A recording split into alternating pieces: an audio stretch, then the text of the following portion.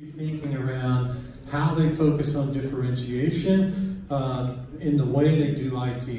And this whole concept of cloud computing we'll talk about, and typically in my 37 years here, retail is always the laggards in adopting technologies, and this is no different this time around, so most retail is starting that journey. Experiment, and see what it is that's going to impact my customer experience and get those into production as fast as we can, and then keep experimenting and experimenting. So just keeping that in mind, from an AWS perspective, what we're looking at and how we're trying to help our customers in retail, siloed systems for each different channel we're trying to connect with our customer, and those channels are not talking to each other. So how do we start developing and architecting systems so that they're channel agnostic, whether they're on the web, on their phone, or in my store, however they want to engage. Retailers are adopting this cloud. And again, don't want to dwell too long on this, but when you look around dev test, I wish I hadn't said dev test there, because if you back up a few sentences, I kept talking about experiment, and that's what they're really doing. We're not talking about running traditional dev test. We're talking about using all the cloud capabilities and services to try new things, and we keep experimenting and trying and seeing how we can impact that customer experience in this holiday season. And in fact, you guys probably see it every year in all the papers around the world on Black Friday, how many retailers' websites were down. Inventory side, trying to get better insight into operational inventory or merchandising, demand forecasting, these types of things. The reason I wanted to put frictionless experiences up there is because every retailer I talk to wants to know, how did you do Amazon Go? And just do Amazon Go for me.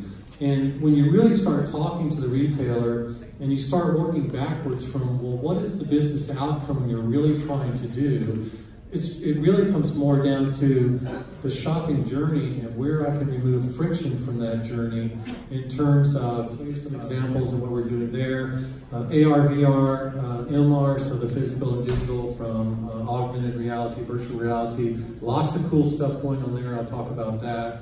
And then of course this whole idea of IoT, having things and sensors constantly feeding me data of what's really going on in my stores, what's really going on with learning from all of these building blocks that are feeding me data to make actionable insights. And then again, as we deploy these types of systems and re-architect these types of systems, I would premise that you do serve them back. So again, that data lake now allows me to do all this AI ML, and not to give an Amazon sales pitch here, but just wanted you to see the types of services that we can bring to bear around voice or chat box or speech or languages. And then you're going to see even a couple of really cool things we're doing that with the retail team being in place at AWS now and working with business units like Amazon Retail or Amazon Go or the Alexa business unit, how we can take those same services that we're building to support one of the most complex retail enterprises in the world and provide them to you. Everybody thinks about Alexa, right? And what I would argue is if Alexa is in your area, as Alexa goes around the world, that is a channel that you should be using to connect with your customers.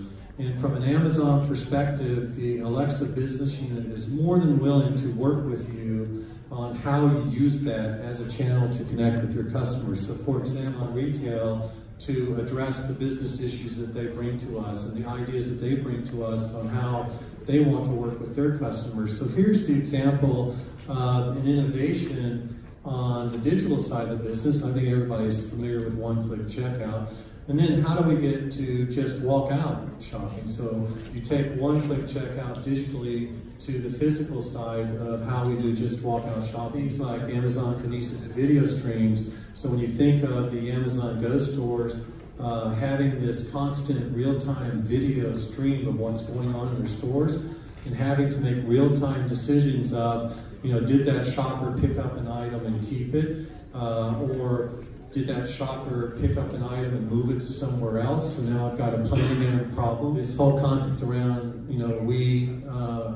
we pioneered ID by login cookie, so now that's just kind of common across most websites. You typically don't have to log in but one time and tell it to save. I gave you a couple of other examples around safety and food tampering, or planogram compliance, or in this case, lots of examples we can do around demographics of the customers walking into the store, how Amazon.com developed its product recommendations engine, and a lot of retailers are always asking us, well, why can't we just do that?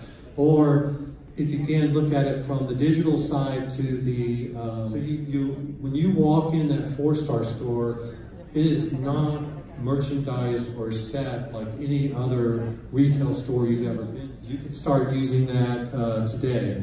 And I need to probably back up from that because we still are in early testing with customers of this, so it's not generally available, but we can get you into the early beta program in terms of getting more intelligent about your inventory. So in this case, managed service here at Ground Truth, which is again helping retailers tag their items and their products and reducing their cost by up to 70% to do that. So again, that relationship I have and the learnings that I have, I'm not giving the ML algorithms about how we do this, but we do have a product now called AWS RoboBanks, or Fusion, that we might have that's feeding us data on how to get more operational insights and efficiencies into how we run our stores. And tell you just how important these really are, and how the culture of how you organize DevOps to do this is important.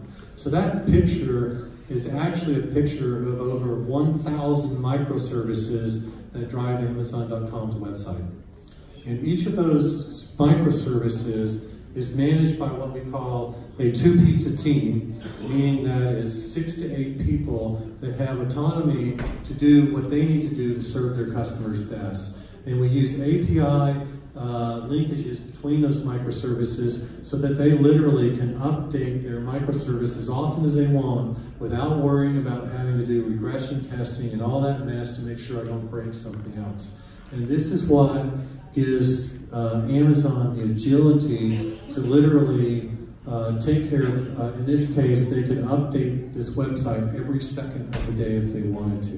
The Amazon.com marketplace, a great example there would be like the J.Crew home, where you can actually shop J.Crew through the Amazon marketplace.